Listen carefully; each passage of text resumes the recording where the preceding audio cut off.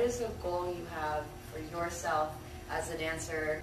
If we look at like the history of black dance, I'm on like the more modern spectrum. I went back and like got really enamored with authentic and vernacular jazz, and I think that for me, always goal is to increase my knowledge about different disciplines along that, some of my friends would say, continuum, in addition to increasing my knowledge in Lindy Hop and authentic jazz. So the second thing that in the short term is that I work with kids. In America, I think black people, black Americans are removed from our African heritage, but I think that there is a lot culturally that's rich here for us.